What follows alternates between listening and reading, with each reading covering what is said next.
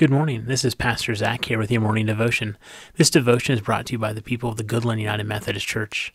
The Goodland United Methodist Church exists to help people of all ages become deeply committed Christians. We do this as we gather to worship God, where we grow in faith, hope, and love, and then go and engage and serve our community. We'd love for you to join us on our journey as we explore what God has in store for us. You can find information about our worship services on goodlandumc.org or on Facebook. We worship at 10:30 on the corner of 12th and Sherman. We also live stream our services each week on our Facebook page. We hope that you'll join us this Sunday, whether it be in person or online. Today I'll be reading from the Gospel of John, chapter 15, verses 10 and 11.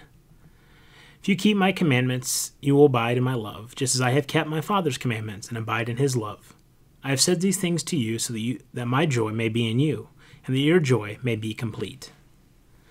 Today's devotion is entitled Nothing Less Than Jesus from Just Like Jesus by Max Lucado.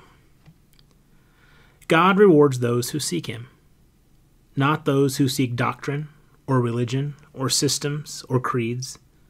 Many settle for the lesser passions, but the reward goes to those who settle for nothing less than Jesus himself. And what is the reward? What awaits those who seek Jesus? Nothing short of the heart of Jesus. We hear in 2 Corinthians, and as the Spirit of the Lord works within us, we become more and more like him.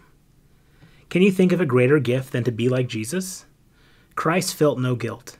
God wants to banish yours. Jesus had no bad habits. God wants to remove yours. Jesus had no fear of death. God wants you to be fearless. Jesus had kindness for the diseased and mercy for the rebellious and courage for the challenges. God wants you to have the same. He wants you to be just like Jesus. Thanks for joining us this morning. Have a blessed day.